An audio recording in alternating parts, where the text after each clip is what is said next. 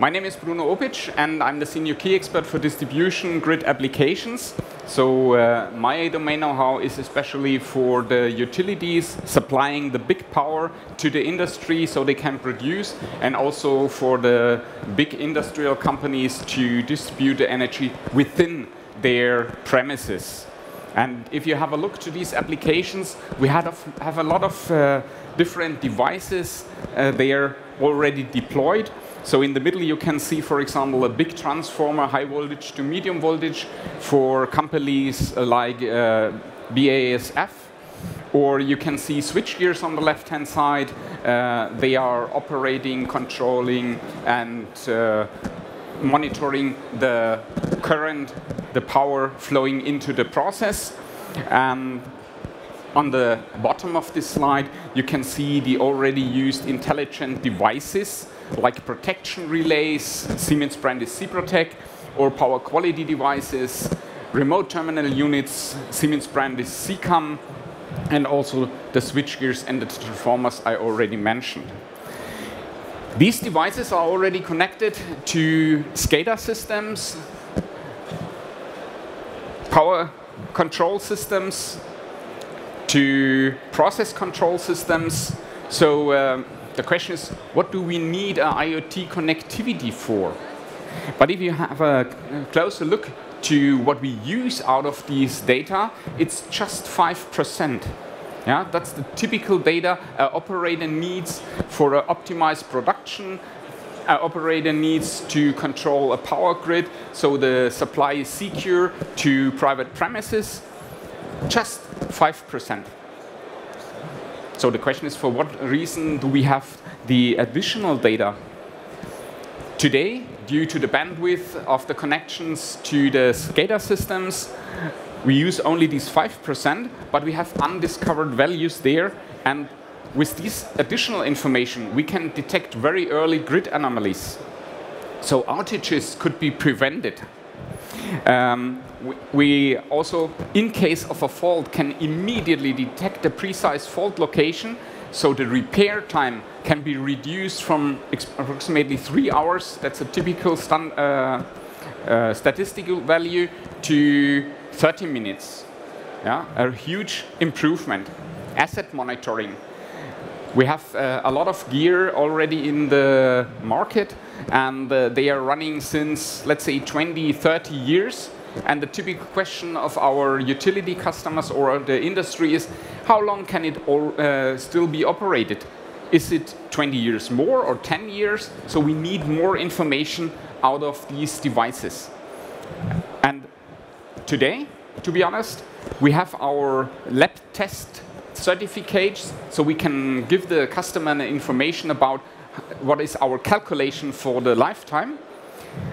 But if the device is operated, for example, at minus 25 degrees, maybe in Norway, a harsh winter time, is it really then still in good condition if the traveling time is maybe 5 seconds and typically it's 3 seconds? Is this a problem?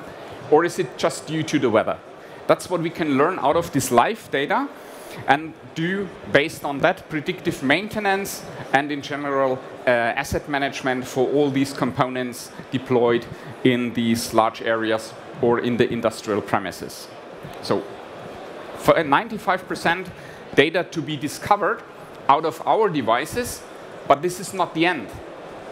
We have a lot of applications running out there, and we do, with our technology, what we can do. For example, a protection relay is tripping and tells us in 20 kilometers distance there is the fault. But maybe the cable is split into 3 valleys. 3 times 20 kilometers is possible. So where it is. And typical technical approach in the past was, oh, we add more sensors. New approaches, we use new data. Maybe in this area we use wooden poles, and the snow presses in the wintertime against these wooden poles.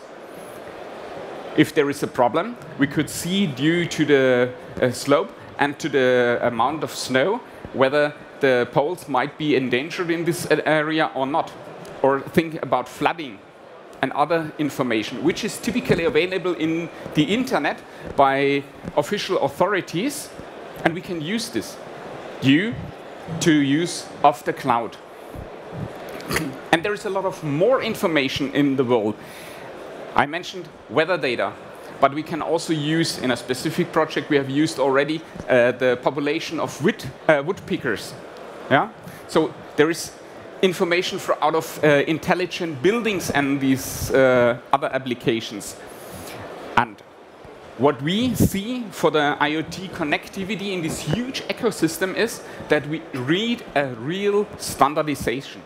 Otherwise, everybody is talking in a different language, and you always have to have a translator, in technical words, a gateway. And this consumes power, this consumes processor, or produces processor load. And at the end of the day, we do not learn more than we would have with the pure data. Pure data means we want to have the information and not a handling of the data. And our statement in this point is there is a foundation, OPC, Open Process Communication Foundation, which is really pushing for standardization. And the latest development, still not finally signed, is the so-called unified architecture. And the procedure to connect devices is publish and subscribe. It's not only a community, it's a real international standard already. So it's called IEC 62541, an international standard, like other standards we have in our energy industry for communication. One of the highest goals of our utilities and also in the industry is to have no vendor lock. So with this standardized communication, we really assure that we are open to connect to any cloud and to connect any device to our cloud. Any device, any cloud means we have to have a very strong focus on security as well. And security means that we are compliant to all the standard procedures which are required in the industry and in the utility environment. So what we do is a secure onboarding of our devices to be really sure that the right device is connected and has the connection rights to be in our cloud. We also are focusing very hard on end-to-end encryption from the sensor to the cloud and also to the human-machine interface on any computer or tablet you're using. And what we as Siemens can additionally add is we do have a CERT department, Cyber Emergency Response Team. This team is every day just trying as so-called white hats to hack our environment, to hack our devices, or to look at Microsoft or other operational systems pages for vulnerabilities. And as soon as we have detected such a problem, we close it. Or we give a patch to the community to close it. And this is exactly why I'm very convinced about the cloud technology. If you have heard of this WannaCry attack, the patch was already delivered by the 28th of January, and the attack started in April. But the most of the patches have been not deployed to the devices. In the cloud environment, my CERT team will close the gap immediately as soon as the patch is available. So there is no time delay in deploying patches. Security, one of our highest standards we can give. And at the moment, we are using no control direction. This is the part where the SCADA systems, the process control systems are coming in, but we give advice, we give information analytics to these process control systems to make them efficient, more efficient, and to make them more secure in handling the processes and the operation. So from IoT connectivity perspective, we have the step one, which is enabling our devices with OPC UA PubSub, with this IEC 62541 protocol. We add our devices in a secure way to the MindSphere environment. And last but not least, we have already standard apps available. Standard apps means we Siemens provide apps for our devices, for our applications.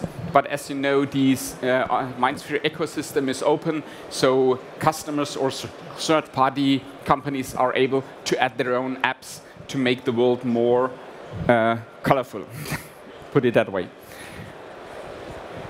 Well, one of the standard apps, I don't want to go through all of them, based on this IoT connectivity, is one of the shelf diagnostic suite, especially the CPROTEC dashboard. I would like to invite you to our booth at the far end of this stand and see there what we can do in detail.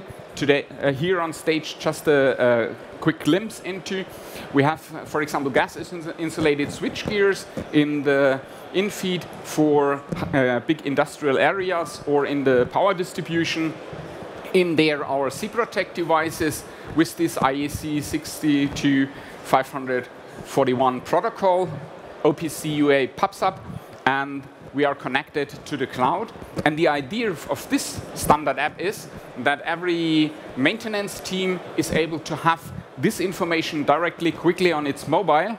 Imagine you're on a very boring party, you're happy your phone is ringing, and you can see, oh, there is an alert in the field, and you can directly see what really happened. Is it necessary to speed up and go there directly? You're prepared what happened there, so you can have the right equipment with you, and you can solve the problem as quick as possible. You can also see maintenance information in this tool, so we are really prepared for these maintenance teams to be as efficient as possible and to have all the information every time at hand. You don't have to go to the office, you have it really at hand wherever you are. Well, more applications, more examples. The next speaker, Ms. Dagmar Bleilebens, will tell you and show you some of the use cases and the benefits more in detail. My statement here on stage is to say, if you go connected, if you use the Internet of Things with IoT connectivity, use a standard. So everybody is able to join in with its data to analyze all the data in the cloud. And the standard for the industry, especially for the energy industry, is this OPC UA PubSub protocol. And, well, use it. If you want to have more information, we are really happy to welcome you in our booth at the end of the stage. And yeah, enjoy the fair further on. Thank you for your attention. Thank you also for the information, Bruno Optisch. Thank you very much. My pleasure.